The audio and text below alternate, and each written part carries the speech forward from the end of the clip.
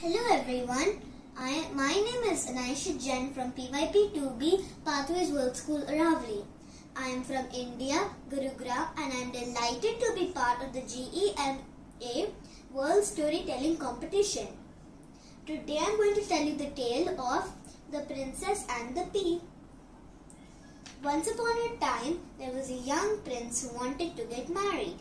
He searched and searched and searched, but alas, he met no girl he really liked. Each girl he met had something missing in them. One stormy night, after the prince came back home, he and his family were having their dinner, when suddenly there was a commotion outside the castle door. The queen went to see what was going on. When she got there, she was surprised to see a young girl drenched from head to toe. "Who are you?" she asked.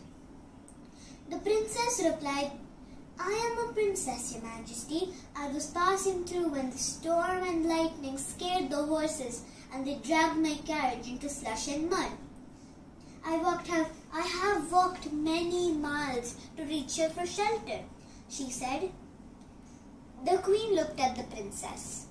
She didn't look anything like a princess.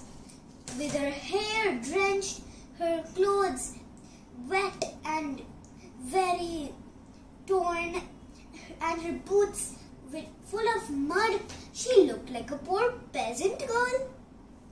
But even though she didn't look like one princess, the queen allowed her to stay anyways, because she was giving a chance to her. You are allowed to stay here, O princess," said the queen. "My maid will prepare a royal room and a bath for you, and they will make it royally comfy," she said. Then she showed the princess to the maids, and then she returned to the dining table. Then she informed her family about the stranger at the door. "Mother, do you really think she is a princess?" asked the prince. "Her appearance betrays her, but her eyes sparkle with courage, just as though as a real princess." Saying so, the queen left and went to see the room which was being prepared for the princess. When she got there, she asked the maid, "Where is the princess?" The maid replied that she was in the bath and they were preparing her bed for her. At that, the queen said, "For the bed, I want the 20 of the most comfiest and softest mattresses the castle has to offer," said the queen. The maids nodded and went to get those mattresses. When the queen saw that no maid was left, she took a small pea from her pocket.